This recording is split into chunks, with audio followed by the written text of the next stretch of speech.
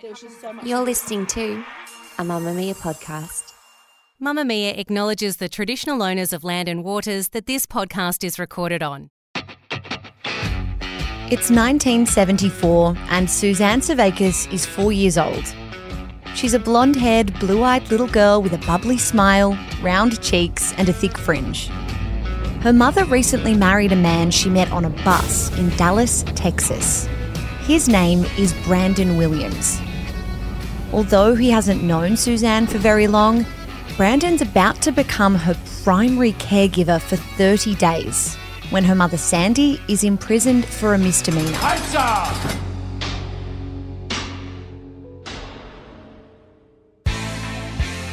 In 1986, Sharon Marshall is completing her final year of high school in Forest Park, Georgia. She's a bright teenager with an even brighter future. She's just been awarded a full scholarship to Georgia Tech University to study aerospace engineering. At home, it's just Sharon and her father, Warren Marshall. The other parents from school don't like their kids going over to the Marshall house. There are whispers about why a father who seemingly didn't work would expect so much from his daughter around the house. Sharon cleans and cooks his every meal, in between her studies and burgeoning social life. Warren is a strict man, but he's proud of his daughter. It's 1990 in Tampa, Florida, where Tonya Hughes works as a dancer in a club called Passions. She's only 20 years old, but it's not the first strip club she's worked at. She works hard to support her husband and their 2-year-old son, Michael. Clarence Hughes, Tonya's 41-year-old husband, spends every night with Michael waiting in the car park for Tonya to finish her shift. The other girls at the club don't like him. They think that there's something not quite right about the way he watches her. What kind of husband wants his wife stripping in a place like this anyway? They gossip. These stories span thousands of miles. A stepfather with a young girl in his care. A teenage girl dutiful to her reserved father. A husband and wife with an energetic little boy. Suzanne, Brandon, Sharon, Warren, Tonya, Clarence.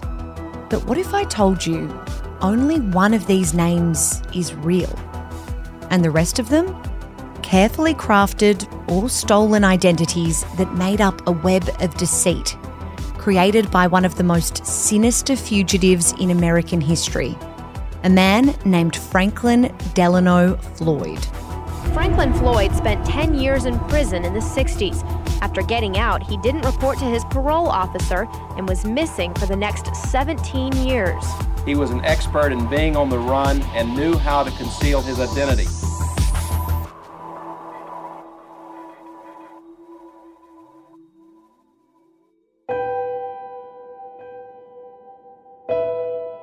I'm Emma Gillespie and this is True Crime Conversations, a Mamamia podcast exploring the world's most notorious crimes by speaking to the people who know the most about them. In April 1990, 21-year-old Tonya Hughes was found dead on the side of a highway. The investigation into her death, which initially seemed like a straightforward hit and run, would lead police to uncover a violent trail of lies, abuse, false identities, kidnapping and murder, spanning multiple decades. Journalist Matt Birkbeck, our guest today, spent years researching this case for his books A Beautiful Child and Finding Sharon, and played an integral role in uncovering the true identity of Tonya Hughes, the woman found dead on the road outside Oklahoma all those years ago. In the process of his investigation, Matt spoke to many key figures of the case, including the man behind her death, Franklin Floyd himself. Matt worked as the executive producer of the Netflix original documentary Girl in the Picture, adapted from the detailed findings of his books and investigations. Matt joins me now. Matt, there are so many places that we could start with this story, so many layers. It's overwhelming.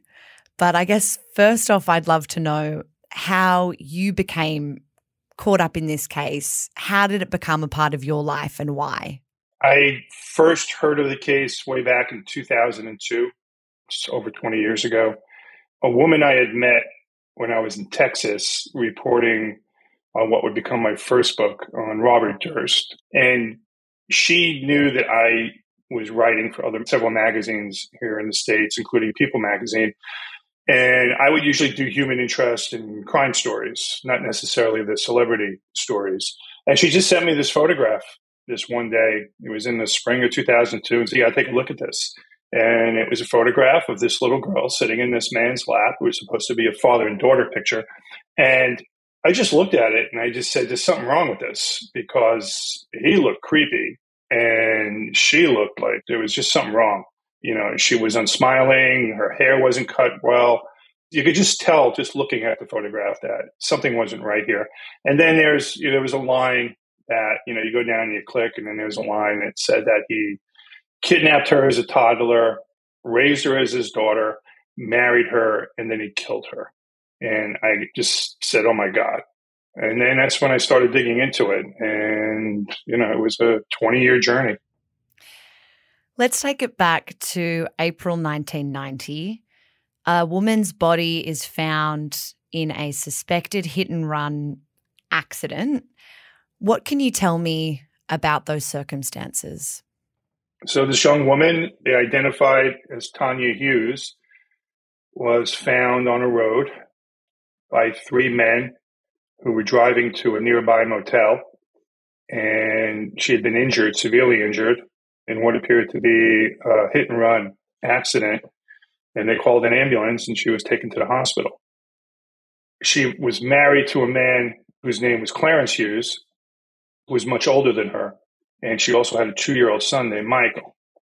And they were from Tulsa, Oklahoma. She was found in Oklahoma City. They had been staying in a nearby motel. And he showed up to the hospital, the husband, and basically his behavior alerted them that something wasn't right here. And she ends up passing away within a week. There are inquiries made not by police or even the coroner, who ruled it a hit-and-run accident, but by friends of Tanya. She was a stripper at the time. She was working at a strip club in Tulsa. They suggested that he had killed her, only there was no proof to it. And that's basically where the story takes off. That's where I actually started the story off in the book, A Beautiful Child. Were the injuries that Tanya had sustained in line with what medical professionals would expect from a hit and run? Some of the injuries were. There were some bruises on her, but there was one particular injury to the back of her head. And it could have been a hit and run, but most people believe that she had been struck with an object by somebody. And of course, that somebody everyone believed was her husband. So there was a lot of conjecture at the time, especially from the girls she had worked with. People believed that he had something to do with her death, but they could never prove it. Plus she was a stripper, so the police didn't really take it seriously. There really wasn't much that they did at that time. What do we know about Tanya's life in her final weeks, months leading up to her death? That community of girls, the colleagues that she worked with at the club, why did they have reason to think that she may have been killed by her husband? So she and her husband had arrived in Tulsa 8-9 months earlier, and they had come from New Orleans. And the second they got there, she gets a job at this seedy little strip club called Passions. And she's working 6 nights a week. She barely talks to anyone. She makes a couple of friends, doesn't really talk. She spends most of her time reading different magazines and whatnot. And the girls there all know that she has a 2-year-old son. The husband, who's much older than her, no one really likes, he drops her off. He takes care of the son. He won't let the son out of his sight. So for all intents and purposes, her purpose in life is really just to make money to give to her husband, Clarence. Slowly over the months, she makes friends with some of these girls, Some of them genuinely like her. She has a disarming personality. She's very smart. And she then makes plans. They see this relationship and they see something's really off with it between this husband and wife. And she makes plans to leave him. What people don't realize is that she's making plans to leave him because of his interest in their supposed son.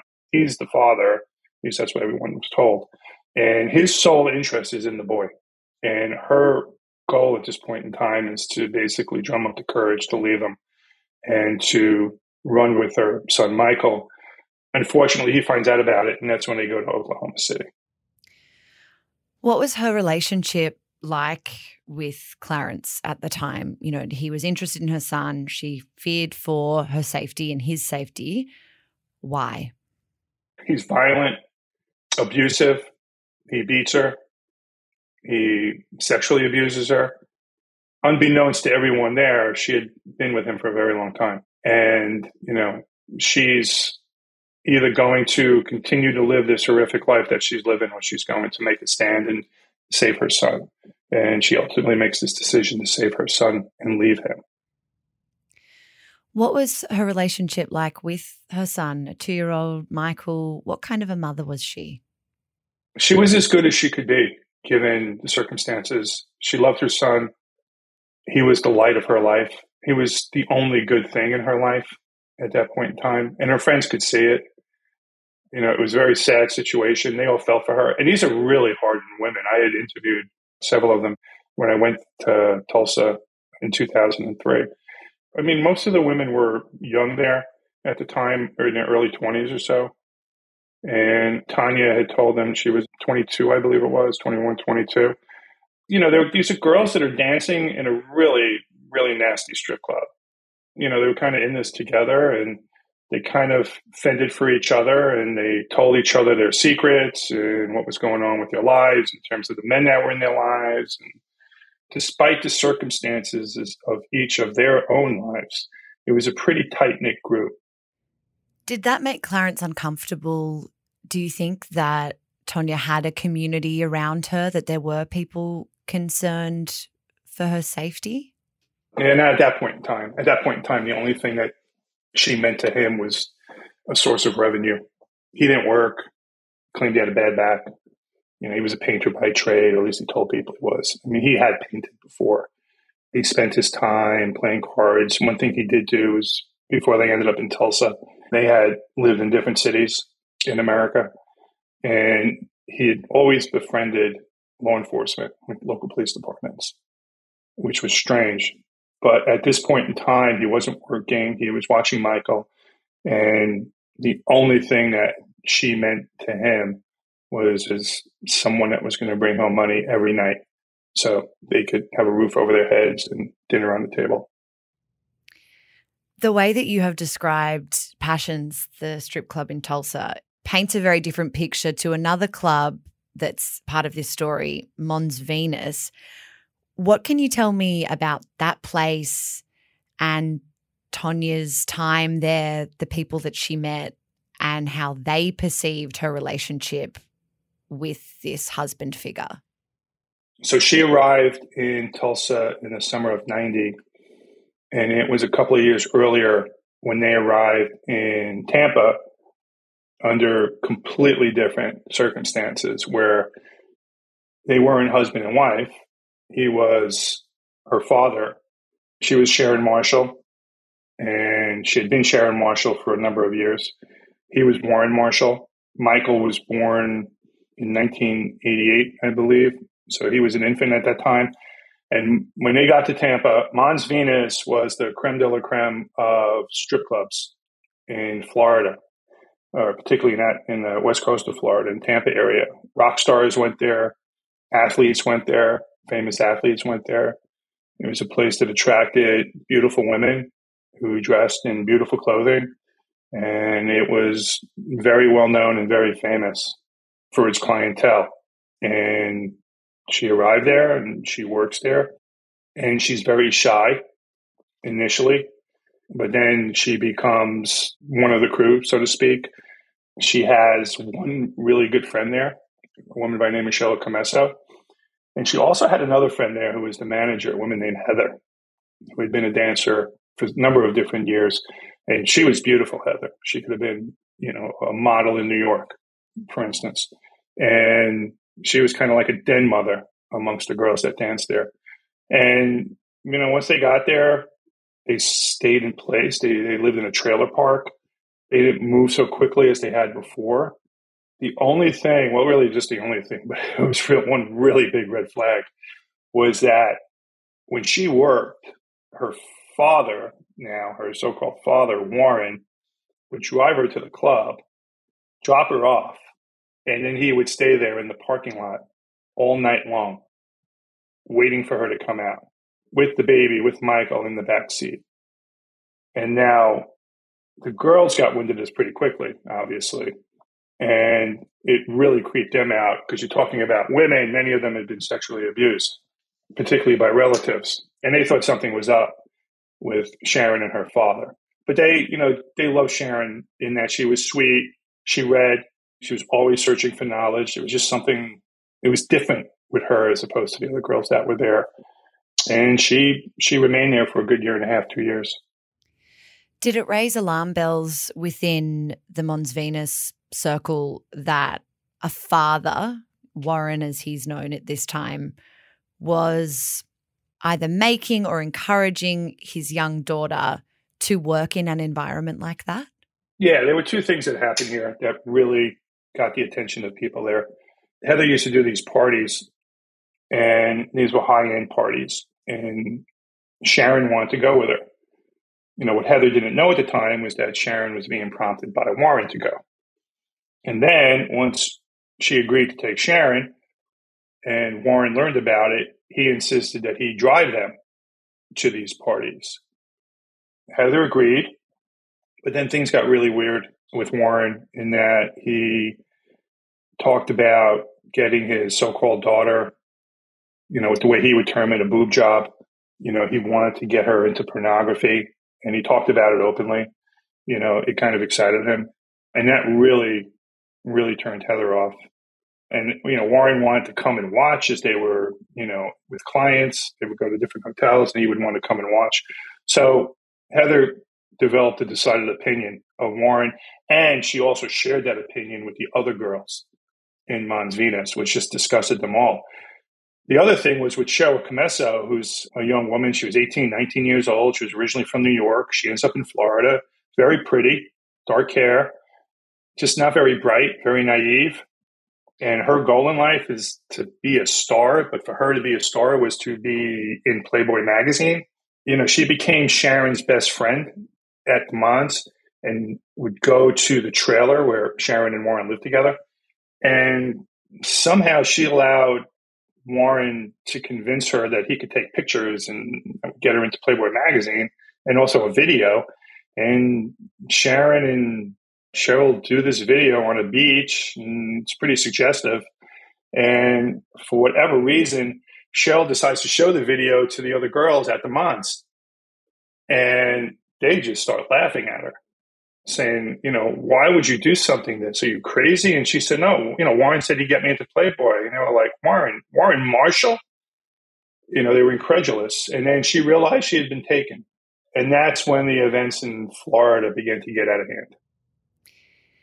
What happened to Cheryl Comesso? So Cheryl, realizing she had been deceived, decides she's going to get some payback. And she calls the Florida Department of Human Services. In addition to working at the club and making cash at the club, Sharon was getting welfare checks for herself and for her son, which was another source of income for Warren. Again, he didn't really work. And when Cheryl called up the state, they stopped the checks. And Warren found out about it. And he was furious. And there was a confrontation in front of the club. Heather, the manager, got involved. It looked like Warren was going to grab Cheryl into his truck. They broke it up. Warren drove away. And it wasn't long after that when Cheryl Comesso disappeared. We'll come back to the disappearance of Cheryl Comesso, but I want to move forward to April 1990 after Tonya Hughes or Sharon, has died in that hit and run that we have discussed. She has a 2-year-old son. People around her are suspicious that she's met with foul play. What happens next? What happens to her son, Michael? So Michael's subsequently taken away by Child Services after they realized that Clarence Hughes, the father, upon Tanya's death, now her name was Tanya, she had an insurance policy that he had taken on her, and he tried to cash in on that policy. Only when he gave several different Social Security numbers and they were all wrong and they got wind of it, he was subsequently arrested. His name was not Clarence Hughes. His real name was Franklin Delano Floyd, and he was a federal fugitive who had been on the run for some 17 years. He had been released from prison in 1973 after serving 10 years for bank robbery as well as for raping a young child. So after he disappears in 1973, he believes that the FBI is on his trail, which wasn't necessarily true. No one was really looking for him, but he believed because he was a fugitive that he was always in danger. So because he violated his parole, they sent him to prison, and he goes there for 2 years. Michael is sent to a foster home with a very nice couple named Ernest and Merle Bean, and they've had kids in their home. I think at last count, they've watched over maybe 80 kids or something like that over a number of years. But this is a place where troubled kids go. And they sent Michael there, and he was a wreck when he got there. Couldn't communicate, wouldn't drink, his bottle. He was an emotional wreck. Over the course of the next 2, 3, 4 years, the Beans turn him from that emotional wreck into this beautifully adjusted little boy who's now going to kindergarten and then goes to first grade and is now enrolled in first grade. Franklin Floyd, these are the different names he goes by. He gets out of prison. Well, he's fighting for custody. He's claiming that he's Michael's father. They do a DNA test, and he's not the father. He was getting visitation rights while the testing was going on. Once the testing came in, he was denied visitation. And at the same time, the Beans were going to adopt Michael. So he does the unthinkable, and he goes into Michael's first grade class, and he kidnaps him at gunpoint from the school, and he takes off, and Michael is never seen again. Someone else was kidnapped or taken in that situation as well. What can you tell me about what happened to one of the staff at the school? So when he walked into the school, he walked into the principal's office. And he said that he's not going to leave the school alive unless he gets his son. So with the principal, they go to Michael's first grade classroom. And then when Michael comes out, the three of them get into the principal's truck. And they drive a couple of miles away, and he ties the principal to a tree. He duct tapes him to a tree. And he's subsequently found a couple of hours later. But within a very short period, few hours, the FBI is called. And that's because they believe that he crossed the state line. And that's when we are introduced to an FBI agent by the name of Joe Fitzpatrick. To understand the sort of person that Franklin was, obviously his crimes paint a significant picture. But through the eyes of a child, it's interesting to understand what Michael thought of him. What did his foster parents describe as Michael's behaviour or impression of his, supposed biological father? How did he behave when he did have those visits? So Michael wasn't happy with it at all. He didn't want to visit him. He would call him a bad man. But the Beans had no choice because it was state ordered. So they had to agree to drop him off, and Michael had to visit with him. And Floyd would buy him toys and try to curry favor with him. In his mind, he was kind of rekindling a relationship that they never really had. That went on for several months, and Michael would come back from these visits, and he would be very disturbed. The news reports on Michael's kidnapping are extensive and they stretch far. Obviously, there's major concern for his safety given Franklin Floyd's real identity, what happened to Michael's mother. How did that reporting lead to more revelations about Tonya or Sharon and her identity, who she was? So some of the truth started to come out about who she really was. First she was the wife, and then after the kidnapping, it took several weeks. He was ultimately captured. The FBI was trying, Joe Fitzpatrick, the agent on the case, was trying to get as much information as he could, but it was hard. The information came in slowly at the time. And then ultimately he's captured, but what really turned the case around and opened up the eyes of the FBI to what was really going on here, and which led them on this path to discover some of this new information, was when a young woman from Georgia who saw the news reports of the kidnapping, it made the national news, a young woman named Jenny Fisher was talking to her mother one night, and her mother was frantically telling her that Sharon was on the news, her friend Sharon, and that Sharon was dead. Now, Jenny and Sharon had gone to high school together in Atlanta, Georgia in the early to mid 80s. They were best friends. And then she lost contact with her for several years. And the news report says they don't know who this girl is. They don't know who the woman is, meaning Sharon. And she calls the FBI in Oklahoma City. And she's got this incredible story. All the FBI knows is that she was a stripper in Tulsa, and they believed in Oklahoma City, but it was really just in Tulsa. They don't know too much about her. Ultimately, they bring Jenny to Oklahoma City, and Jenny tells them, we were high school classmates together. She was a brilliant student. She had a full scholarship to Georgia Tech University.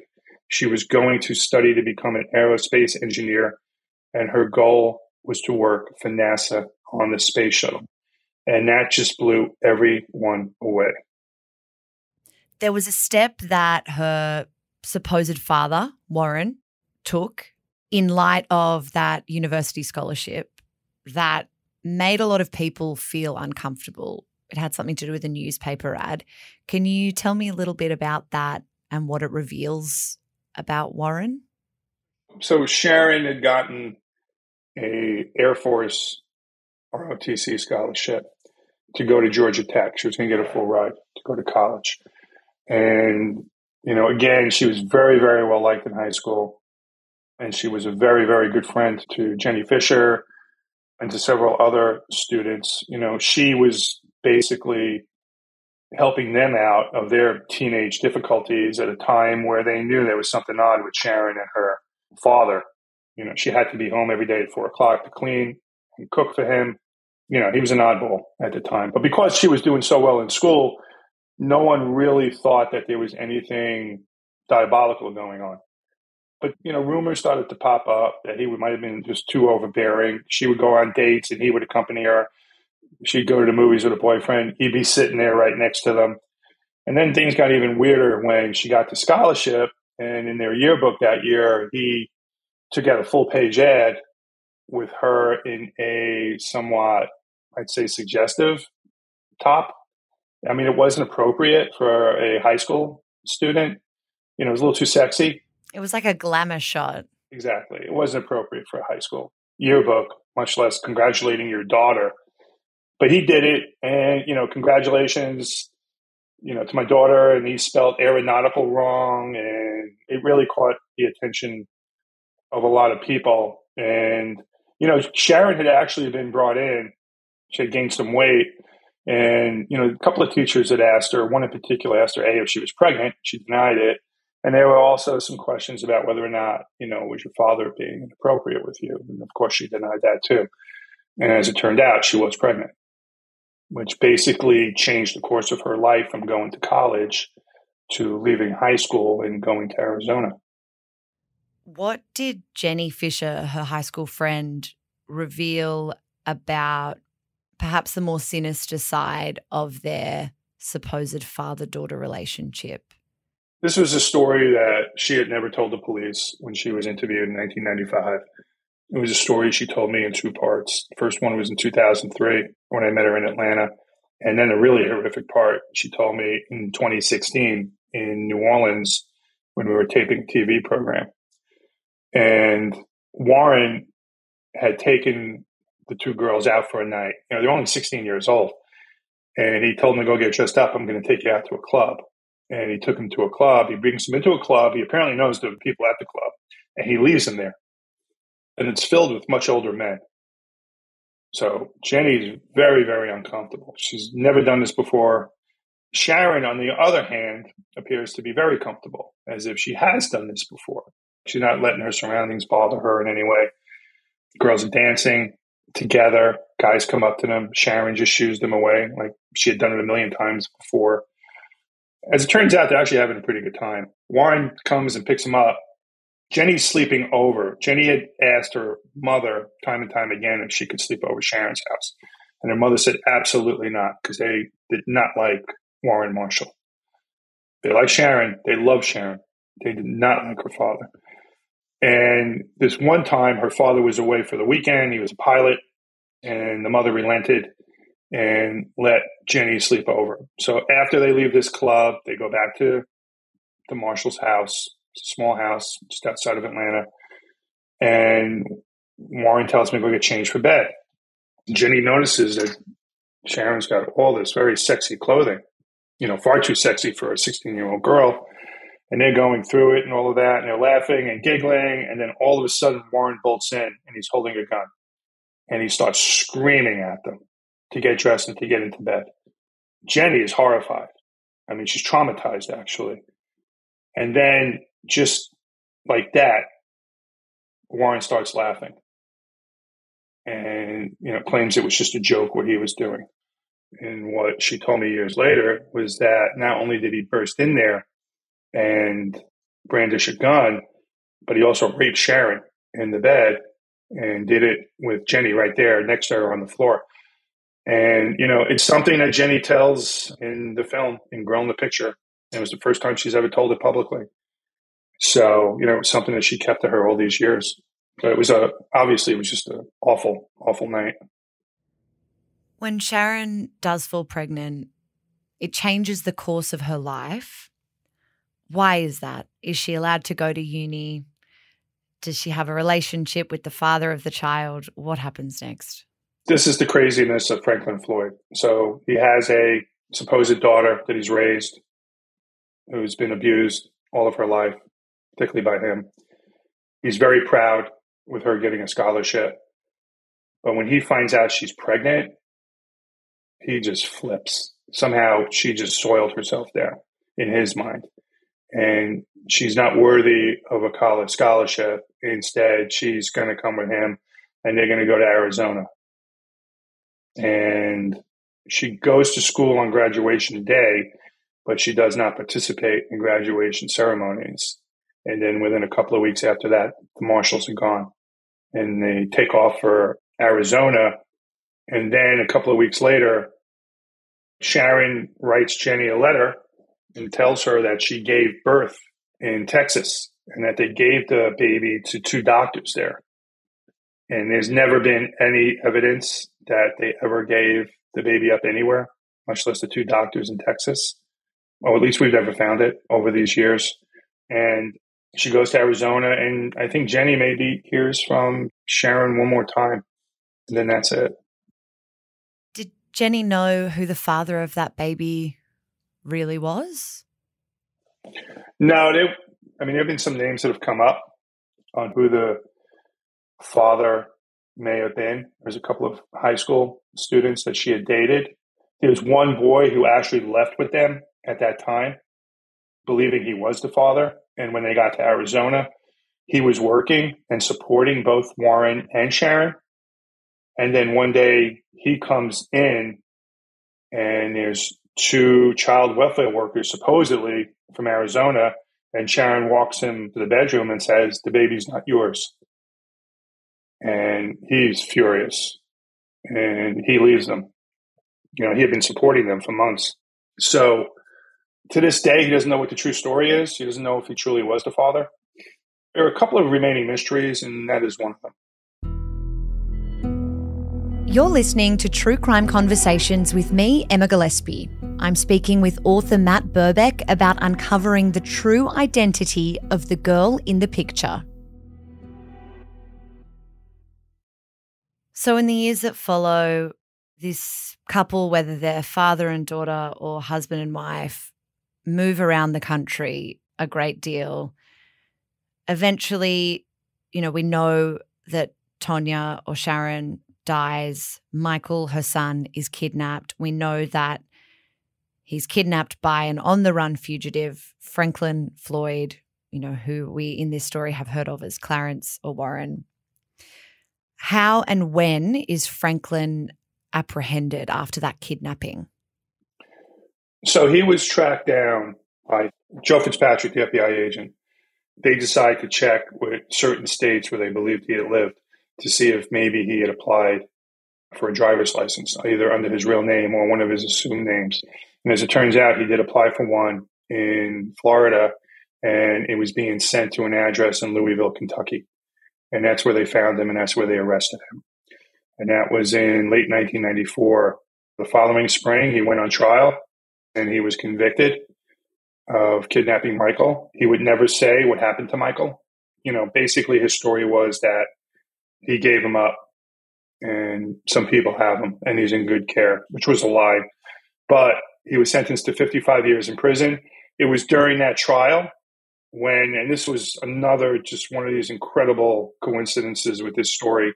It was during that trial when a mechanic in Kansas who had gotten the truck that Floyd used, and he's underneath it, and he sees this envelope, pulls it out, he opens it up, and there's 100 or so photographs.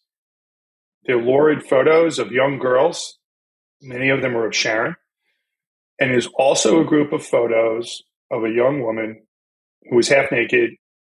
It was clear she was either dead or near death. She had been beaten violently. And around that same time, a skeleton is found in St. Petersburg, Florida. And the police there spend a year trying to identify it, and they can't. It isn't until a year after the trial where the FBI sends them these photographs. There were several events that took place in between, but ultimately they get these photographs, and it turns out it was Cheryl Camesso. The skeleton that they found was Cheryl Camesso, and he's charged with the murder of Cheryl Camesso. He was ultimately convicted in 2001 of murdering her, and he was sentenced to death and placed on death row. We've spoken about a girl called Sharon, a woman named Tonya, a man, Clarence, Warren, Franklin. None of these identities are the true identity of the girl in the picture that first intrigued you those years ago. How do we find out who she really is? What was the missing piece that brought it together? So, my goal was hopefully to find her identity as I was doing this. I traveled across the country interviewing people. I put the story together. My biggest task with writing the first book, A Beautiful Child, was how am I going to tell this incredible story and then hope that it resonates with people to the point where they're going to want to find her identity. Because I didn't have it by the time I finished. So the book came out in 2004. This is before, Twitter and Instagram and Facebook. And we had different websites that were looking for her and sending us tips as to who she may be. What ultimately happened was that in 2011, the National Center for Missing and Exploited Children here in the States decides they're going to take another look at the case. The caseworker knew nothing about the story. They had my book in their case files. She goes and reads it. She falls in love with Sharon. And she now has to jump on this. She decides she's going to bring the FBI in on it. She calls the FBI in Oklahoma City. They don't know anything about it. They handle hundreds of cases a month. And to them, this was something that they never would have even looked at. But it turns out they had the book in their files. And the lead FBI agent, Scott Lobb, reads the book, and he's floored with Sharon's story. Her courage and her ability to just try to succeed amidst this horror was just amazing. And so the FBI decided, they put together a plan to interview Franklin Floyd in prison.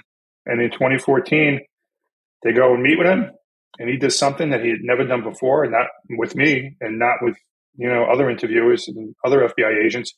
he tells them Sharon's real identity. Her name was Suzanne Savakis. And he had gotten her in early 1970s after he fled, after he violated his parole. He ends up in South Carolina. He's a bus driver, meets her mother, and she's got 3 daughters, and he ultimately marries her within a week. The daughters had been taken by the state, and by marrying Floyd, she gets them back. They end up in Texas. She's in jail on some kind of a charge for 30 days, and he takes off with her. That's the story, and that's the story that the FBI was able to confirm from him. I called the mother, who, talking to her, it didn't seem like she cared one way or the other, which was really sad. And I did find the father, Cliff Savakis, who turned out to be a very nice man, and he had given up custody of his daughter in the early 1970s. He was young. He had just gotten home from Vietnam. They were divorced. He had married the mother. She ends up now with 2 other children from 2 other fathers, and she wants to get married. Well, Cliff give up custody of Suzanne, and he agrees, which he regrets to this day, to do it. So ultimately, that's how we find out that her real name is Suzanne Savakis. And then they go back, and he confesses to killing Michael not long after he kidnapped him, within hours, near the Oklahoma border. Michael was resisting him after he was taken, and Floyd realized this was not going to work. And Floyd claimed that he brought him to a remote area near the Texas border, and he shot him twice in the head, and he left his remains there. The FBI searched it. It was years later, and we're hoping maybe they find something, like some clothing or a belt buckle or something, and they didn't. But they're pretty convinced that he had told the truth, because the way they went about preparing for this interview was remarkable, and the way they were able to get him to confess to both her identity as well as to killing Michael is something that law enforcement should be studying everywhere. And then ultimately, the one thing I always wanted to do was change her headstone in Tulsa, Oklahoma. When she was buried in 1990, all it said was Tanya. And, my hope at that point in time when I first got involved was, hopefully we'll find her identity and we could change the name. And that's what we did in 2017. And people came from across the country, and it turned out to be a beautiful ceremony. And so, it now says, her headstone now says Suzanne Savakis. So many people, yourself included, Joe Fitzpatrick, the investigators who worked tirelessly to find out who she really was, to find out what happened to Michael, to bring some justice. Some of them worked on this case through to their retirement. It still stayed with them after retirement that there was so much unknown and unsolved. Even for you, finishing a book with the frustration of the lingering questions, why do you think this story meant so much to those people, to yourself? Why did it resonate in such a way? It was about her. Her name is Suzanne. I still call her Sharon, whether that's right or wrong, because I called her Sharon for so many years. But it was just about her. She was just human and managed to do so many amazingly good things, particularly with her friends, and how she mattered to them. Even to this day, it's like 30, 40 years later, and, you talk to them about her and they cry. It's the kind of story where you read about a very rare human spirit and you want to do everything you can to help that person. In this case, it was someone who was dead. So we wanted to find her identity, and then from finding her identity, try to find her family, which is what we did. So, there were a number of people, obviously, that were involved in this for so many years. Joe Fitzpatrick, for one, who I still talk to often. Hardened FBI agents, their hearts melt when they talk about Sharon. So it was just about her. She was a very, very special spirit. And it was just something that really just, drew us all in. And, we really wanted to do something good. I want to ask you about being in the room with the man who probably killed Suzanne, who we know killed Cheryl Camesso, who we know killed little Michael. What was it like sitting in front of him? How did you prepare yourself for that conversation? So I was just hoping to get 20 minutes with him. because he was on death row. He had just been convicted, and he was about to be shipped off to a state prison in the northern part of Florida. So he was still in St. Petersburg. I was just hoping to meet him so I can get an idea of what he was about. And then when I go in there, he's got handcuffs on, and there are two deputies in there with us. And he's got these boxes next to him, which I had no idea what they were. Turns out he had represented himself at trial, and they were discovery material. And he asked them to take the handcuffs off. They do. And then they leave. And it's just me and him in the room. Now, it was a small room. He had just been convicted of murder. I knew he killed at least 3 people. I'm sure he killed many more. So I did feel I'm not going to lie, I did feel a little nervous in the beginning. But as he talked, he wouldn't stop talking. He just had this thing where he would just rant and rant and rant and rant. He had so much to get out of his system. And then he got to his documents, and his documents were just so valuable to me, just in terms of a treasure trove of information. All of Sharon's information, school records, doctor visits, autopsy report, all kinds of stuff he had. And he let me make copies of it.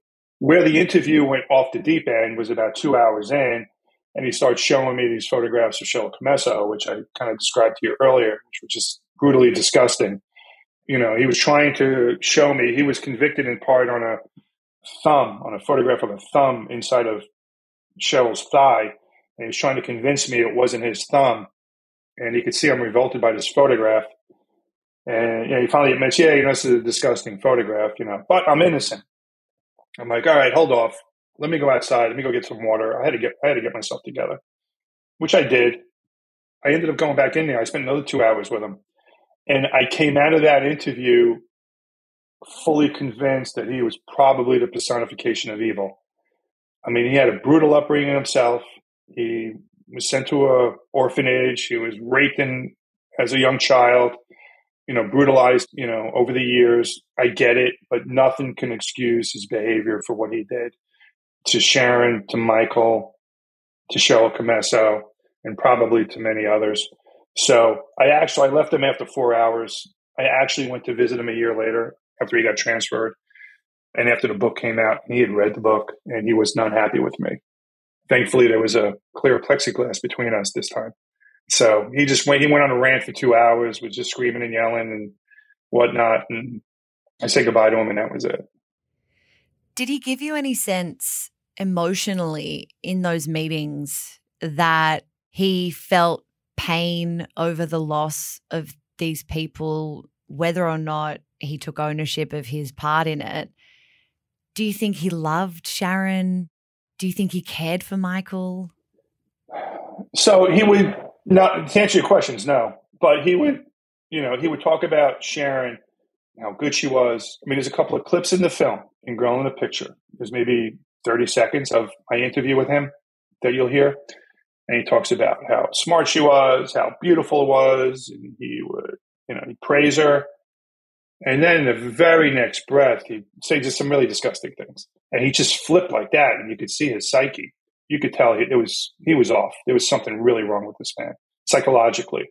Michael, I'm sure in his own mind, he may have cared about Michael, because after he killed Michael, he did go to a mental hospital in Atlanta. He checked himself in, and he was there for 7 days for what the hospital described as a severe traumatic event.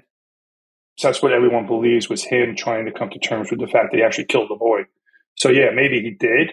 But at the end of the day, no, because he just lied for so many years. So no, he never, ever took ownership of anything until the very end. He just died 4 weeks ago. He finally died in prison. And when the two FBI agents did that incredible interview with him, and they finally got him to admit Sharon's identity, and then later they went back and they got him to admit killing Michael. It's the only time I ever known where he's actually said something that was true, or admitted to a truth, or took ownership of something. People have asked me over the years, do you have any empathy for him? No, not at all. I don't. There's nothing to feel bad for. He was, just like I said before, evil is the, perfect description of Franklin Floyd, given, all the damage he'd done over his life. You've spent over 20 years investigating and reporting on this case. It's obviously a story you think is important to tell. What is it that you want us to understand most about Suzanne and her story? When I wrote the book, I didn't want to dwell. It's such a horrific story, and if you wanted to embellish it, you could. I didn't want to do that. I wanted to be able to tell her story in such a way where, there's all these traumatic and evil and horrific events that take place, but above it all, you really feel for her. She's just a beautiful human being that was caught in this horrific situation, no doing of her own. It was just fell into it as a young child, and where 99.9% of the population would have just given in and probably died much earlier than she did. She didn't. And she succeeded. She exceeded all expectations. And I think that's the most remarkable part of it. And that's the part that I think we all celebrate every time we ever talk about her.